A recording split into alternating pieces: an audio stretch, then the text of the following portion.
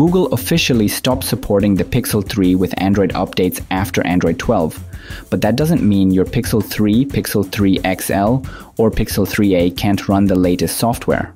In this video, I'll show you how to bypass Google's limitations and get Android 14 installed on your Pixel device. Stick around until the end so you don't miss any crucial steps in this step-by-step guide. We'll be installing the latest Pixelbuilds custom ROM, which, to my surprise, works incredibly well.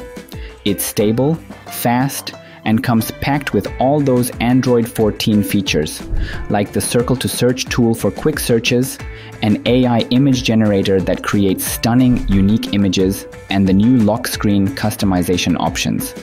Honestly, I've been blown away by the quality of the images this ROM produces, even outperforming the Pixel 6 in some cases. The camera performance has improved so much that when comparing it side by side with the Pixel 6, the Pixel 3's photos show more detail, especially when zoomed in up to 7x. This trend continues with video, where the Pixel 3 footage is impressively sharper. Gameplay on this ROM is also solid. PUBG runs smoothly, and while the 60Hz display might not show a huge difference in everyday use, the overall performance is definitely better than the stock ROM. I also ran Geekbench tests, and the scores clearly show an improvement. Some of the standout features in this ROM include Face Unlock, which, as you can see in this test, works like a charm. There's also Magic Eraser in the Photos app, significant improvements in camera quality, and one of my personal favorites, unlimited photo backup on Google Photos. Now, before we dive into the installation process, make sure to back up your data, because this process will wipe your device. These instructions only work if you follow them exactly, so take your time with each step. Also, ensure your device is running the latest official stock firmware. I've already published a video on how to revert back to the official ROM, so if you ever want to go back to stock, I've got you covered.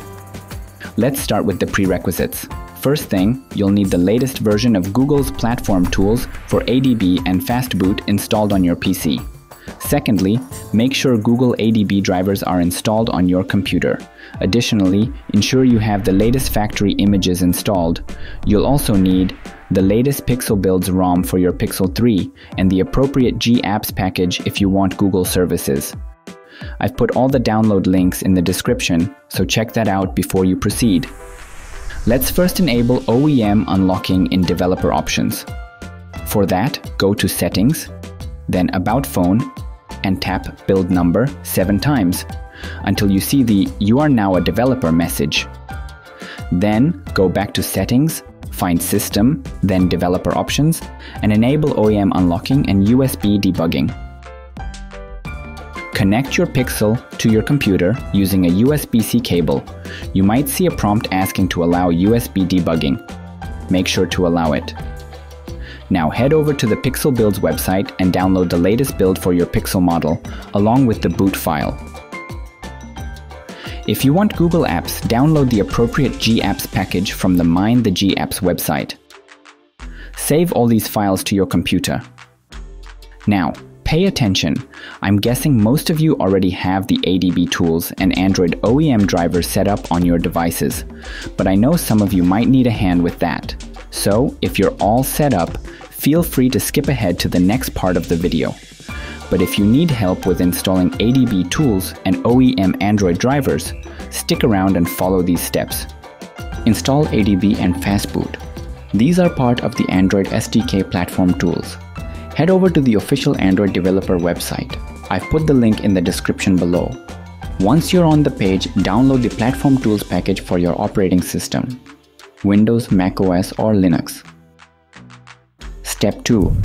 Once the download is complete, locate the zip file in your Downloads folder and extract it to a convenient location on your computer, like your Drive C or a dedicated folder. Step 3. Setting up ADB and Fastboot. Now that we have the platform tools extracted, let's make sure your computer can use them. For Windows users, this involves adding the Platform Tools folder to your system's path environment variable. For macOS and Linux users, it's a bit simpler. For Windows, open the Start menu, search for Environment Variables, and select Edit the System Environment Variables. In the System Properties window, click on Environment Variables. In the Environment Variables window, find the path variable under System Variables and click Edit. Click New and paste the path to your Platform Tools folder. It should look something like this.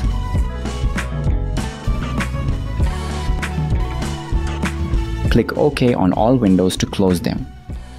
Now for macOS and Linux, pause this video here and just follow these steps. Step 4. Install the OEM USB drivers. This step is crucial for your computer to properly recognize your Pixel device. If you're on Windows, download the Google USB driver from the Android developer website. Extract the downloaded file. Then open Device Manager on your computer. Find your Pixel device under Other Devices or Portable Devices. Right-click on it, choose Update Driver, and browse to the folder where you extracted the USB driver. If you're on macOS or Linux, you generally don't need to install additional drivers. Great, let's continue. Move all these downloaded files into the Platform Tools folder of ADB. And to make things easier, rename them to something simple. This will save you from typing long names later on. Next, right-click inside the Platform Tools folder and select Open in Terminal. Type ADB Devices and press Enter. If you see a connected device listed, you're all set for the next steps. Then type ADB D-Reboot Bootloader and press Enter to boot your device into Fastboot mode. Once in Fastboot mode, confirm your phone is connected by typing Fastboot Devices in the command window. Next, type the following command to unlock the bootloader. Fastboot Flashing Unlock. Follow the instructions on your phone using the volume and power keys to unlock the bootloader. Your device will reboot into Fastboot mode again. And once the status changes to unlocked, you're one step closer to flashing Android 14. Now let's flash the recovery file. Type fastboot flashboot boot.img in the terminal. Great! You've successfully flashed the Pixelbuilds recovery. Now it's time to flash the Pixelbuilds ROM onto your device. Using the power and volume keys on your phone, boot into recovery mode. Once in recovery, select Factory Reset, then Format Data Factory Reset, and continue with the formatting process. This will remove encryption and delete all files stored in internal storage. Return to the main menu, select Apply Update, then Apply from ADB to begin sideloading. In the terminal, type this command to start flashing the Pixelbuilds custom ROM, adb sideload pixelbuilds.zip.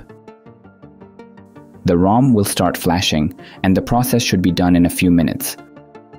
While you're waiting, don't forget to subscribe and like this video if you find it helpful. I'll be posting more custom ROMs for Google Pixel devices, so stay tuned.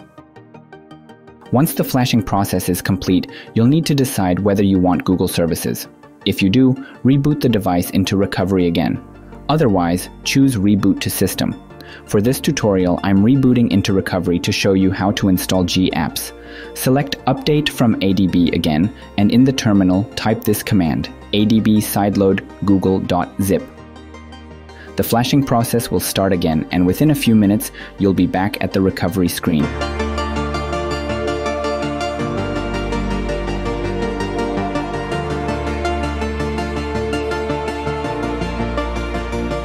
Finally, tap on Reboot to System. Your device will now boot into Pixelbuilds Android 14 ROM. The first boot might take a little longer than usual, so don't worry if it seems to take its time. And there you have it. Your Pixel is now running Android 14.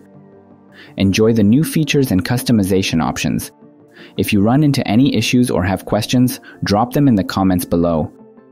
And don't forget to share your experience and report any issues so others can stay informed. Thanks for watching. Stick around to check out some photo and video samples I shot on this ROM using the Pixel 3, and I'll see you in the next video.